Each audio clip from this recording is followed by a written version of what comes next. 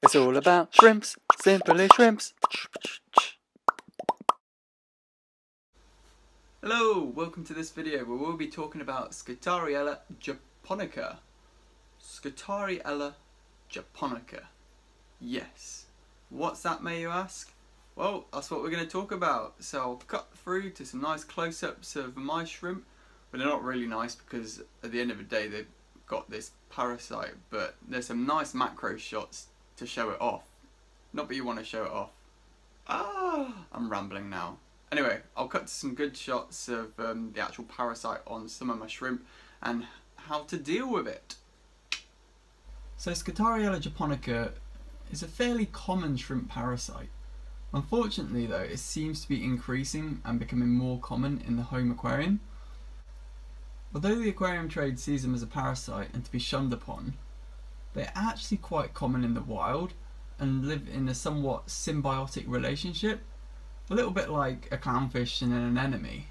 They kind of need each other to survive, really. Well, more so the Scutariella Japonica needs the shrimp more than the shrimp needs them, but I hope you get my gist.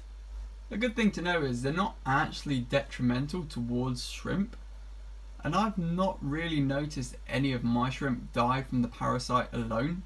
The parasite itself is a form of flatworm and it feeds off the plasma of the shrimp. Ugh, bit gross, but yeah.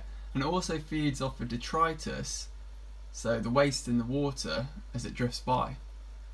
They do tend to live in the gills of the shrimp, however can sometimes be seen on the rostrum between the eyes of the shrimp as like finger-like extensions.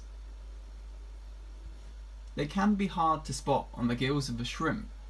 If the shrimp itself is of a higher grade or solid coloration, so you've got like your fire reds / painted reds, as opposed to if you look at your just wild type shrimp, they're quite transparent, you can see right through them, so you'd be able to see the eggs more easily. Since we're on the topic of gills, they actually lay their eggs in this chamber too, often in little lines, so you'll see little sort of white pinprick lines, they're the eggs. So when a shrimp molts, the eggs actually stay on the molt. This is why it's important to remove any molts that you see in a shrimp tank that might have a outbreak of Scutariella Japonica, just to stop it. Like if you think you've killed them all, the eggs hatch and boom, you're infested again. As far as I'm aware, the parasite only actually affects Neocaridina shrimp, so the likes of your cherry shrimp, and not the Caridina shrimp, so your crystal reds and crystal blacks. But don't quote me on that. If you have any sort of experience with them infecting any other types of shrimp, then just comment below and let me know, I'm interested to know. The easiest way to deal with Scutariella Japonica is a salt dip.